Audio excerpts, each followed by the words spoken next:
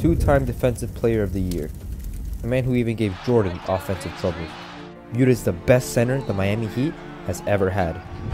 Nearly leads in too many categories to count. Only one man could possibly fit this description: Alonzo Mourning.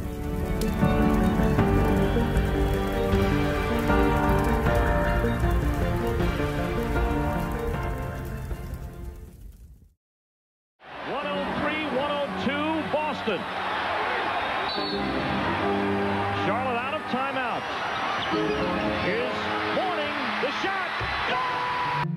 Mourning began his career as a member of the Charlotte Hornets when he was drafted 2nd overall in 1992. Mourning quickly became a superstar on the team, averaging 21 points and 3 blocks per game. Alonzo Mourning will later end up playing for the Miami Heat in 1995. He completely changed the course of the franchise, from only having one winning season in its 7 years of existence to being a regular playoff contender. Mourning played 11 seasons with the Heat and averaged 16 points and 2.7 blocks per game. To generate numbers that impressive, Mourning had to not only stay in amazing shape, but he had to make the game more personal. Well, first of all, the physical God-given abilities first, and then taking it personal, stepping out on the court and understanding that the only way for me to be successful and for my team to be successful is for me to stop the guy that's in front of me, all right? So I started valuing defense a lot more because of my coaches. My high school coach was a defensive-minded coach. And my college coach, John Thompson, who was known, Hall of Fame coach, who was known for defense.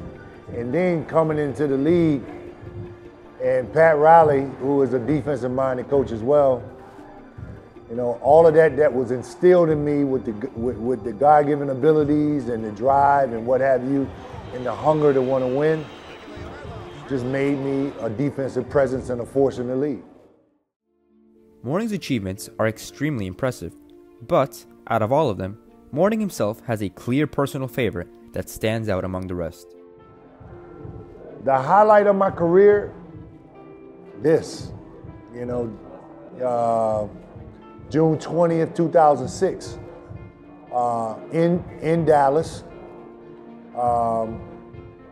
Coach subs for me, and I come into the game and, 14 minutes of pure hell. That's what it was.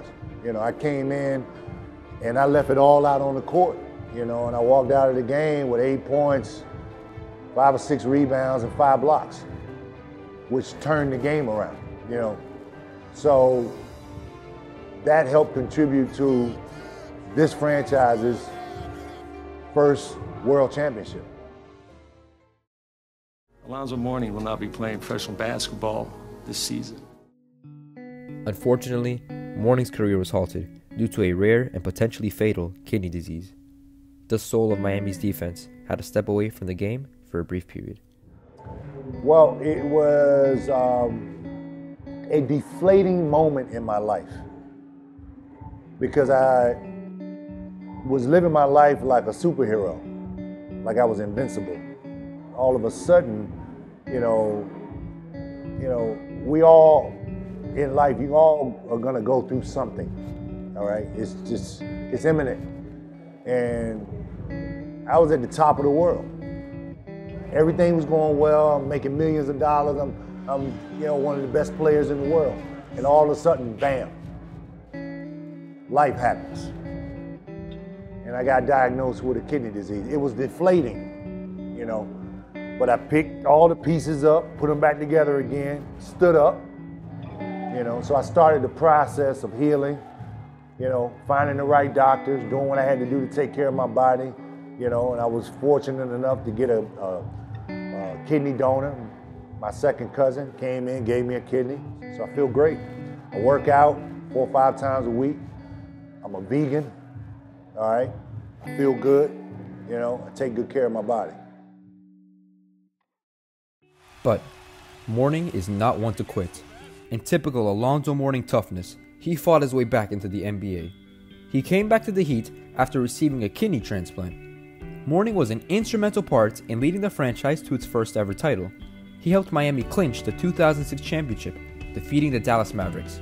But before he could do all of that, Mourning had to battle serious doubts surrounding his ability to play. Many people doubted that he would ever make a full recovery and make his way back into the league. Did Mourning ever think he'd be back in the NBA? Never. Because I had so many people around me that counted me out. And after a while, hearing that negativity, you kind of buy into it, like, man, this is going to be hard. But it happened, you know, God had other plans. After his retirement, Mourning did a variety of charitable acts. For example, starting the Zoe's Fund for Life to help combat the same kidney disease he experienced, and establishing Mourning charities to help at-risk families and children. But what acted as his drive to do all of this? Living, man, I want to live, you know. I got to be here for my kids. I got 3 beautiful kids, you know. One's in college, you know, my daughter, she's 18. And then I got a little 9-year-old, so that's what drives me to live, my children. Alonzo Mourning has shown that no matter the obstacles, you can always make a comeback and become a champion.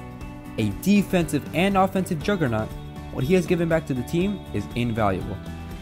The legacy of the fiery center from Georgetown, who left his mark on the Miami Heat, will never be forgotten.